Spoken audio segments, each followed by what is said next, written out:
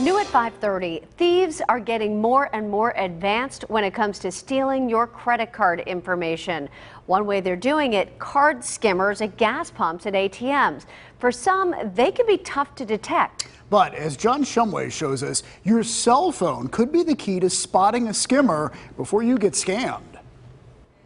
You walk up to an ATM and insert your card. At the gas pump, you swipe and reach for the handle.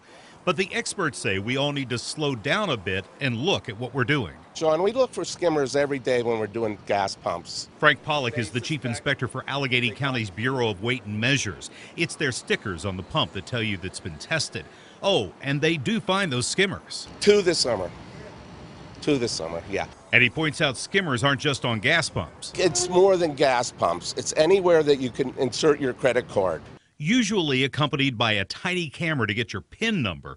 Some skimmers overlay the machine's credit card slot and are often glued in place. The experts say jiggle the slot a little bit, and if it moves or is out of line, that's a red flag and you should move on.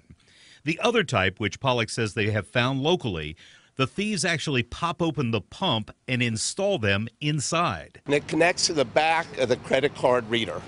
It goes right to the motherboard.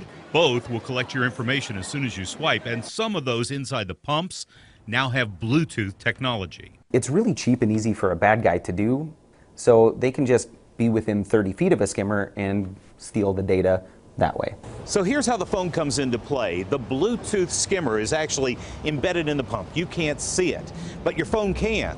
You go to the settings. Once you're in settings, you open up Bluetooth and then watch for a strange string of number device to try and connect to your phone. If it does, you might want to move on to another pump. But the phone only detects the Bluetooth skimmer. A regular skimmer that must be retrieved for its information can hide inside that pump undetected. So keep a close eye on your card or your bank account. John Shumway, KDKA-TV News.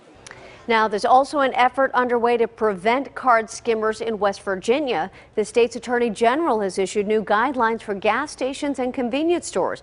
They include replacing factory locks with unique locks on gas pumps, ensuring all pumps are well lit and monitored by security cameras.